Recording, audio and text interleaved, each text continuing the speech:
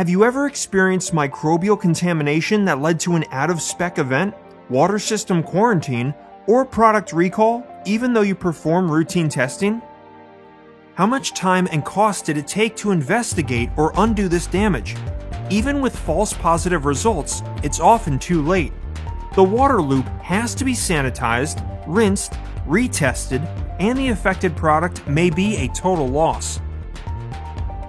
While plate counting is a regulatory requirement, there are inherent risks and delays that can greatly impact the accuracy of test results. Let's take a look at these risks.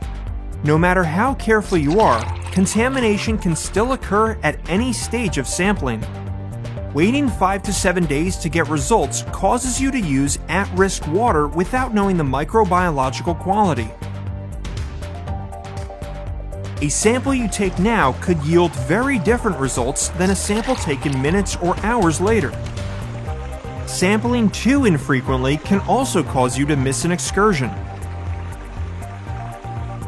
You can only count what will culture and colonies you can actually see.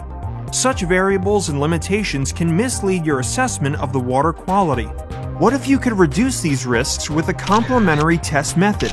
Instead of capturing snapshots that are a week old with sampling, you could have full visibility of your process with continuous, real-time monitoring.